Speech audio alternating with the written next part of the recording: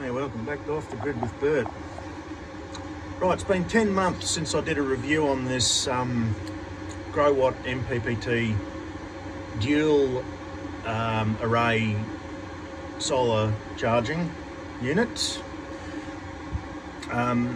It's been operating flawlessly for the last 10 months. No faults, no dramas. I've actually got two inputs going into it now. I've got power going into it from a direct current generator, so you can actually charge the batteries using DC from a generator set, and just one array connected to it, which is about 1500 watts of solar. Currently we've got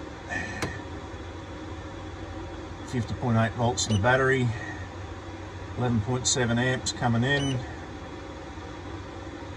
about 595 watts.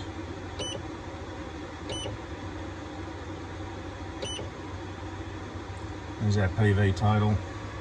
So we're just coming into spring here now in Australia. Obviously, as the sun moves a little bit further up in the sky, we'll be getting more wattage coming out of those panels.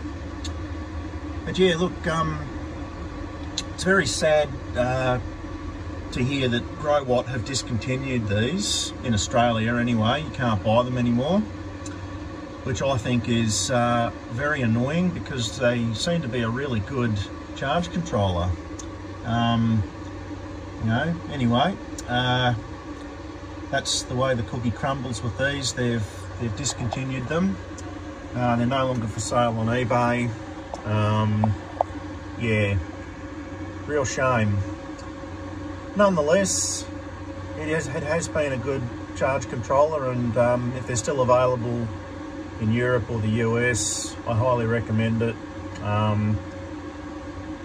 They use the same communication as the Growatt ES5000 inverter. So everything syncs up and everything charges the batteries. It all talks to each other. Yeah. So Off the Grid with Bert recommends the Growatt MPPT charge controller. Definitely been a good asset to the system. Like I said, they're no longer making these, so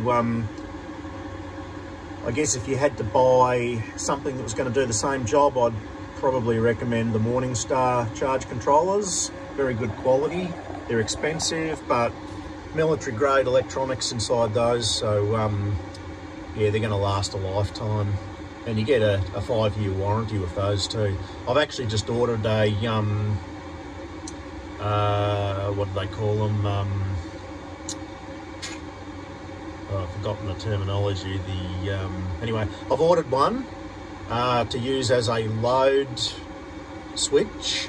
So basically, when my solar panels and battery, when my system is charged right up, batteries are full, it's going to dump power from the system into the immersion tank in the hydronic system. So that'll sort of help to heat the house as well.